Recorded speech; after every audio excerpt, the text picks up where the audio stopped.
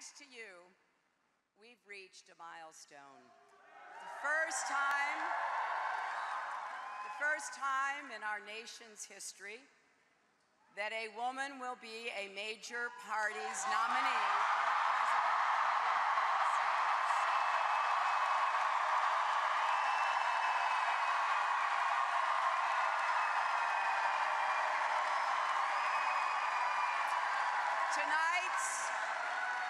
Tonight's victory is not about one person.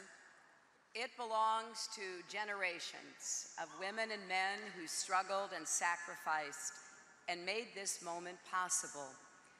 In our country, it started right here in New York, a place called Seneca Falls in 1848, when a small but determined group of women and men came together with the idea that women deserved equal rights, and they set it forth in something called the Declaration of Sentiments, and it was the first time in human history that that kind of declaration occurred.